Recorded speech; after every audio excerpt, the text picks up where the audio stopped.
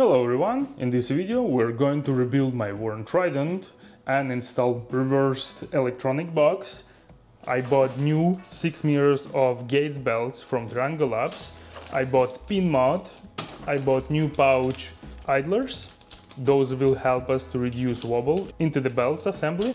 And I bought new extruder gears, which will probably help me to reduce inconsistencies into the extrusion of my Clockworks too. I also had to reprint all purple parts because I couldn't find KVP in the United States, and shipping it from Canada was way more expensive than buying a new spool of Overture ABS, which I like way more. It prints much easier than KVP, but having a new spool of filament requires me to change the color, and you can see how different those two purple colors are.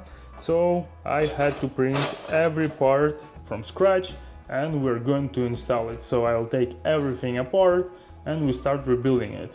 It will be a bit painful, but I think this journey worth it. Before we move over changing printer kinematics, I've decided to fix a couple of things that bother me for a while now. The first one is LED issue related to poor signal performance on Manta series boards, where LED signal was degrading while printer is printing. My initial idea was to run LED lights from Manta board GPIO pins, but problem is that Clipper host doesn't support directly connected NeoPixels. So I have tried to use the buffer to convert 3 volts logical to 5 volts. But the problem is the GPIO pins in Linux host does not allow the speed we need for LED to work. In this case, the only easy way to go was using standalone controller with WLED firmware to control LEDs. I have found detailed GitHub post by Gliptopolis on how to configure WLED to work with Clipper. All links will be in the description. This mod is actually pretty cheap, and you can get controller to run WLED for a few dollars from AliExpress. In my case, I'm installing tiny Speed Studio ESP32 board, which easily handles 42 LEDs I'm using in my build. Next, I would like to get rid of that useless filter box that located at the back of my printer. I have never used it, and in my filter fan was not even connected.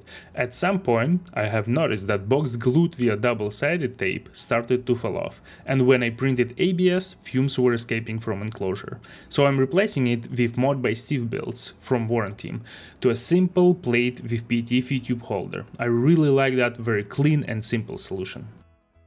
The last but not least was to make a fan mount for 4010 fan so it could keep my CB2 model cooled, especially when I print with high enclosure temperature. As an inspiration, I have used part from printables made by vaguely useful user and designed my own mount that fitted parts I had on hands.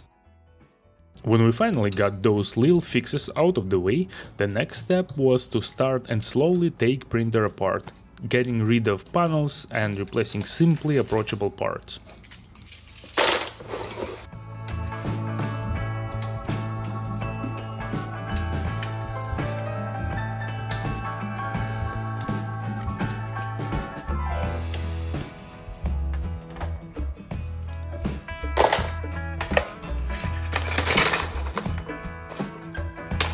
And here you can actually see one of the main reasons why I have decided to overhaul the kinematics of this machine. One day, tuning up the printer, I noticed that my X-axis assembly has some wobble, so later I had to replace X-axis rail as well. While taking printer apart, I have decided to check belts, and turned out one of the belts was 2 teeth longer, and it finally explains why on a belt resonance test I wasn't getting proper results. Other than that, belts actually look pretty good, and I have decided to keep those in service for a little longer.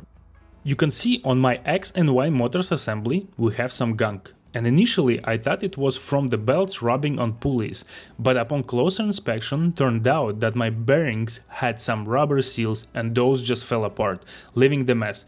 So I just removed them completely, and after cleaning bearings, time came to slowly assemble kinematics back with using pins instead of originally designed bolts. I have purchased several pulleys, and you can see how much play pulley has with the bolt and how different the tolerances compare to pouch pulleys. To be fair, I'm not fully convinced that pin mod has huge benefits, as when the pulley is under the belt tension it stays in one position, but this mod was $10 and I've decided to go with it, as I had issues before with assembly on bolts getting binded around the pulleys, as bolts require proper tightening and I wasn't able to fine tune it. During the rebuild I have removed all unnecessary weight from gantry, as in the next video I have plans to install lighter toolhead and maybe get rid of Voron tab to save more weight and go faster. Rest of the assembly was pretty straightforward. I even forgot to install the shim when I assembled the motor mounts, but it was pretty easy to fix compared to little wobble that I had in my x-axis.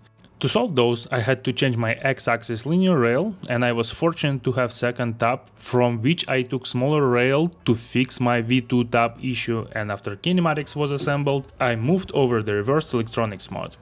I have finished with all the kinematics. Now we're going to work with electronics. You can see huge mess out here, and I hope it's gonna be a huge difference in a second. Took out all the electronics. Now I'm going to turn the printer around and try to install DIN rails upside down and slowly assemble electronics back. To install reverse electronic mod, you will have to replace Z motor mounts and with help of new brackets mount DIN rails upside down. The process was pretty straightforward, and after electronics was mounted back, I had to finish toolhead assembly and install new extruder gears. And after installing those gears, I was pretty disappointed. The pattern I was trying to solve was still presented. And later, one discovery shook me a bit, as I was able to solve this problem with a simple extruder config change. Why I'm saying shook me a bit? Because I have spent weeks debugging this issue on my Voron Enderwire, rebuilding extruder with all sorts of gears again and again and again, and at some point I just gave up. Solution was simple. Changing steps from 32 to 16 completely got rid of the issue for me. I have checked and same solution worked on my Enderwire. I can't describe how happy I am to see this issue goes away. Just roughly assembled everything back to make sure electronics is working perfectly fine after mounting it upside down, running Z-tilt, and it looks perfectly fine.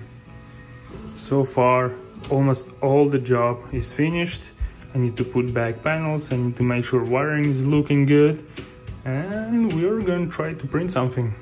And here I got stuck in the world of tuning for a few days. After getting rid of that situation, I had to move and clean up the wiring. Inspired by Voron Zero Cable channel mod, I have made bigger sized channels, but never used those, as I really like how clean and easy to manage my current electronics box is. I finished final wiring, maybe we'll clean a little bit, put the back panel, but for now let's power on. Okay, everything seems to be started perfectly fine. There is no blue smoke. And toolhead also started. Very good. Lights will kick in and change the color whenever clipper is loaded. Other than that, beautiful. Everything seems to be working. Finally, wiring was finished and I could button up the panels and move on with final tuning. To mount panels, I have used Annex Engineering Quick Install and Remove Panel Clips that I've been using on my top panel for about a year now, and I really like how fast you can remove panels with those. Also, I have spent some time making a part to mount and fix the issue with CNC hinges, so they would sit flush with the extrusions. Just assembled everything, tested, I don't like resonances. Discussing stuff in a Voron Discord group and realized maybe I need a support for my umbilical cord, so that's what I'm gonna do right now, disassemble everything and start working on the support for the cable. Also, we'll get rid of that motor wires I have connected separately, as I connected my motor directly into the EBB board.